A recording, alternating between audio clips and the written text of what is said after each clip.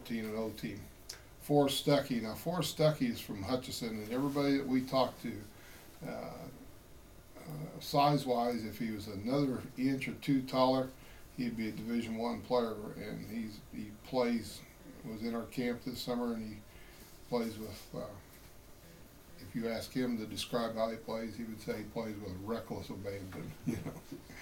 And then Solomon Watkins, a young man from Smith Cotton in Sedalia, Missouri. Now, you look at his stats. His senior year, he rushed for 2,345 yards, had 39 touchdowns in senior year. In his career, he had 5,550 yards, close to 8,000 all-purpose yards, and he also runs on the track team as a sprinter. And so he's a running back, and that's what he'll end up being, as a running back. He's a very talented running back.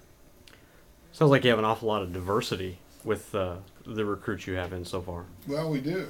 We have offensive line, outside linebackers, quarterbacks, and then several of them in there are just great athletes that we feel like can maybe play some other positions too. Locally, 3 of the best quarterbacks around, Derry, Barry, Mack, and Chad's coming in a little bit later. Mm-hmm. Is it just kind of options that you have for each one of them?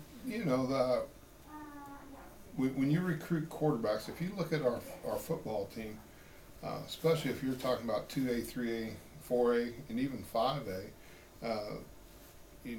this Bud Mercer I used to coach with at Rolla. For his free safety, he won one that was a high school quarterback, played center field, and if they could run the 400 meters under 50, back then it was a quarter of a mile. And he said, and if they were high hurdlers and ran on a cinder track, they were going to be All-American.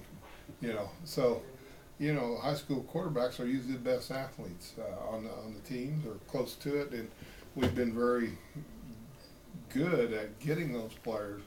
And if they don't pan out at quarterback, then they end up playing somewhere else. So, but I think all the 2 that you mentioned want to start out at quarterback, and that's what they'll do.